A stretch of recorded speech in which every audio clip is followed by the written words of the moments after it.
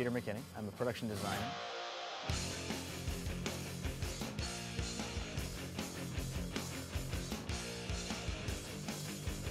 One of my inspirations is certainly my father.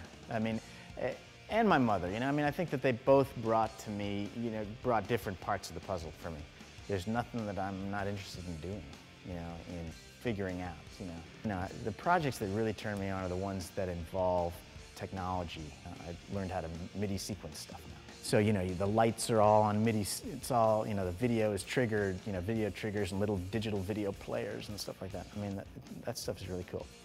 And then, a lot of my time is Google, searching for roto-locks, panel locks to lock walls together. So you just put a wall together, chink, chink, chink, done, kind of, coming up with hardware and researching technology and motion-activated video screens that have a little compact flash card in them with MPEGs, and the person walks up to it and goes on. It's just finding stuff like that.